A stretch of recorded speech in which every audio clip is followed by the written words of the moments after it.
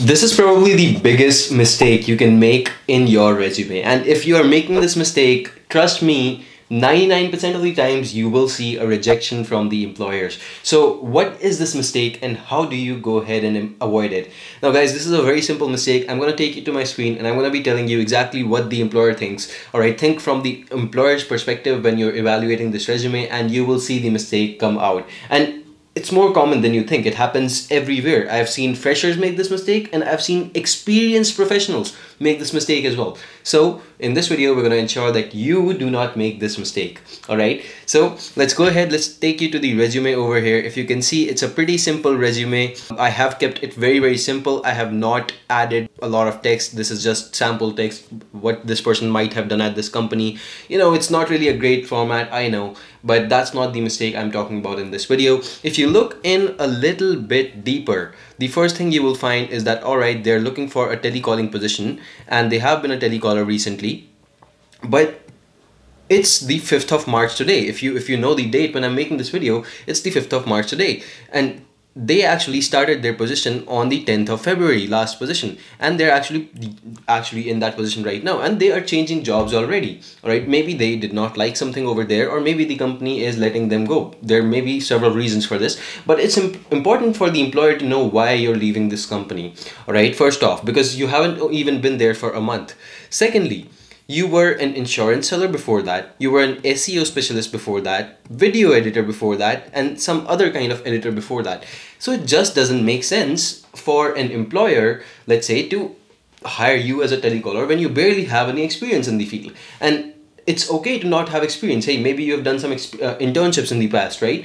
But in this case, this person has been going from one field to the other every few months. And trust me, I got a call a couple days back from a person who was interested in working with us, and he said, hey, look, I have 3 months of experience as maybe a content writer, 3 months of experience as a developer, and now I want to be a video editor. So I'm applying for the new position. You know, the first thing that came to my mind is that this person is going to be with me for 3 months and then they're going to leave because they're not certain about what they want to do. So try to avoid that, or even if you have something like that on your resume, have a good reason why you are changing fields. Let them know why in the about me section itself, why you are switching to telecalling. Why do you think it's your calling? And I'm just giving you a sample. You may not be interested in telecalling at all, but this is just a sample.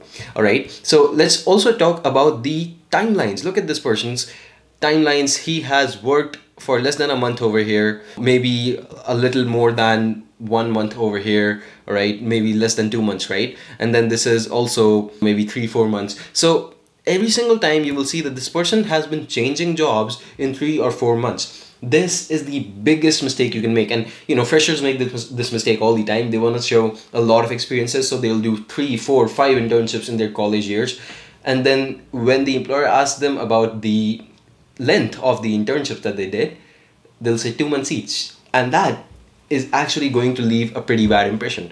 Okay, and it's fine, even in internships, at least, you know, you can say that, hey, look, I was trying things out, I just wanted to figure myself out, and now that I've done that, I know that I want to be a telecaller or a developer, you know, whatever it is. But at the end of the day, if you're doing this when you are doing job, let's say your first job was for 5 months, the next one was for 3 months, next one for 1 year, but after that 2 months, and then you're applying for another position, the employer is not going to be very, very keen on hiring you. Trust me on that, because every single time someone hires you, they have to invest a certain amount in training you as well. Of course, when you come to a new place, you're not set out for all the work that you have to do. They still have to train you. No matter how much experience you have, they still have to tell you a little bit more about how things work at this new place, right? And the cost of that, it's not going to be basically the employer is not going to be getting a return in 1 or 2 months. That's for sure. Try to avoid this mistake. I mean, this is a very common mistake that a lot of people can make, and I've seen experienced professionals make this because I interview people on a daily basis, so I know that a lot of people make this mistake. But I would say that if you just avoid this mistake, your chances of getting that interview call or even getting to that interview in the first place are increased at least tenfold.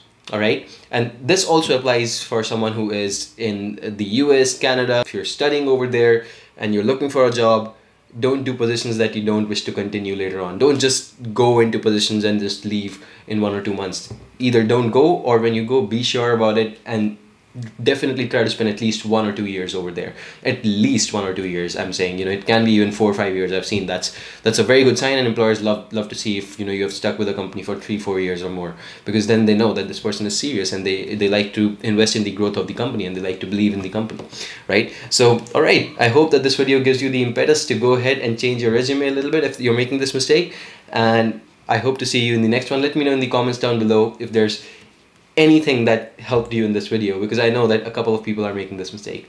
All right, I'll see you in the next one. Subscribe to the channel. See me on Instagram if you'd like to connect, and goodbye. Take care.